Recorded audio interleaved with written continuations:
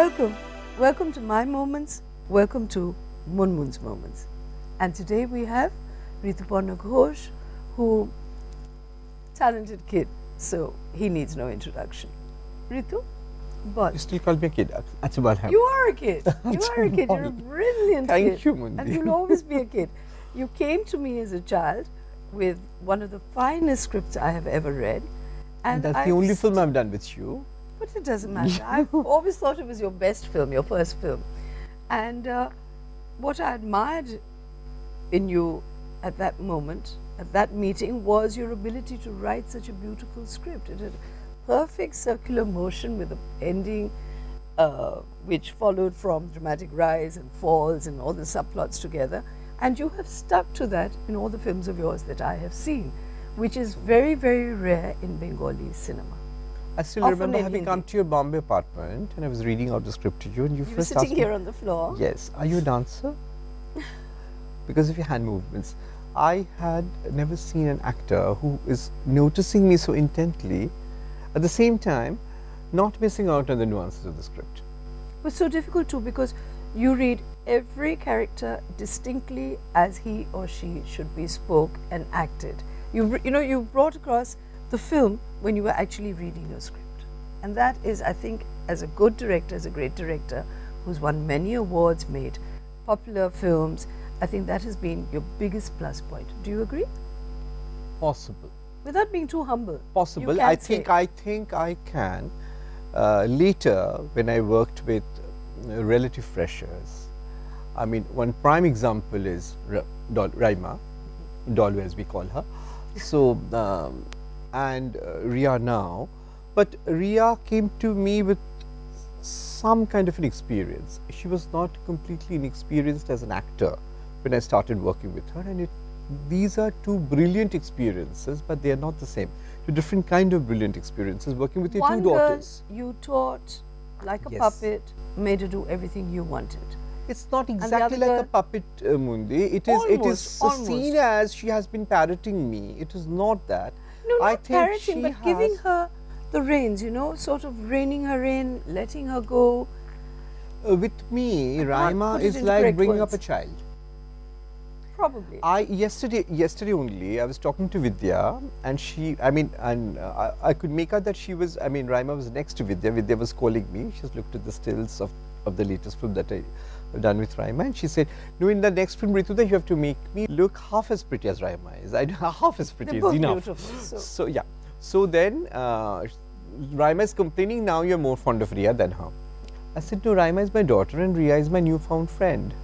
And Vidya said, she is like that. And actually, where do I feature the dress? I didn't know that you wanted to get into. As Devi Chaudhary, we'll leave it at that. No? But again, I was talking about your script writing ability. The second thing I've noticed in you, which is wonderful, and I didn't really get it. I've done about 80 films and I've worked with about 10, 15 very good directors, but I have never had the opportunity to work with somebody who can actually sit there, change his gender, and show the actress exactly what he wants, which is so easy, and then leaving them room to improvise or to give in that framework. It's absolutely. I've seen you doing that with Raima, I've seen you doing that with Ria. Then after a point you've left Ria alone and let her do what she likes. But as an artist, one would be very lucky. Also, Mundi, sort of changed my gender and directed my male actors. Also, knowing I'm sure I've only seen you with the androgyny that you find me in as a creative artist.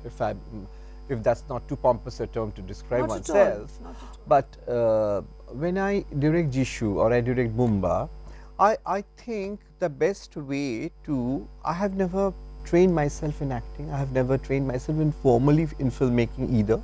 It is my instinctive reaction to the medium, which I have honed with a certain amount of technical finesse through my advertising career. But when I have started, it was almost I was pushed to direct actors. Advertising, I was directing props. When I came to feature filmmaking, I was directing actors. And sure, actors are almost like props. And then I realized that the best way I had to find out a way for myself to coach my actor, or at least guide my actor. Then I found out that the best way is to interact with the environment and the co-actor. With my space, with my co-actor, with the entire ambience, which is why I take a lot of pain and care in getting the environment right. That's If half the the battle actor, won. yes, if the actor is in the proper clothes, gets into the proper space, and if he or she is feeling like that, okay, we are in, I am in my bedroom, then it's, I mean, naturally there is a sort of ease and comfort that you have offered the person. It makes a lot of difference. Yes, but that also comes because you see your script so clearly in your eye. You know exactly what you want from your actor at that time. You know it, so it's also easier for you to create situations, and that becomes a hindrance. Does it? Also, yes, because I write my script. When I write my script, I write it as an actor. Oh, not as someone who's seeing the complete story. No, as a director, but when I'm writing my lines, dialogues, I normally prefer dictating my script rather than writing them myself, so that the lines are spoken or even intended with the proper pause, scansion, emphasis, which eventually my actor has to render. Right. So it is therefore when I'm asked the question, I mean, this is, I don't know how many times I have answered this question, why don't you do Hindi films, or why aren't you comfortable? Because I don't know Hindi language so well. Is the language really that important in a film?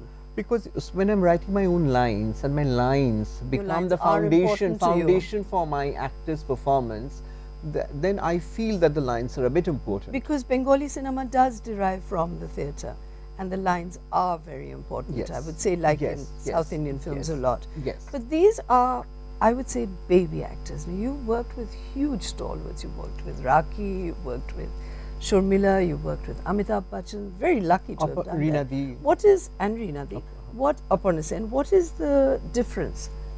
I mean, how was it, how was it working with Amitabh? How was it working with Shurmila to go? My method or my approach towards my actor doesn't change with a veteran or a newcomer. You assume that they are willing to do what you want? Yes, firstly.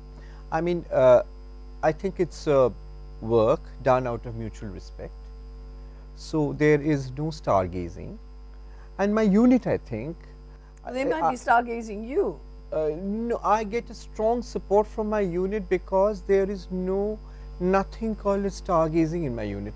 I mean, every actor is accorded the importance or the respect that is due to them as an actor, not as a star. So, which eventually, I think, puts the actor concerned in some sort of ease and comfort, and they are performing with complete grace and ease.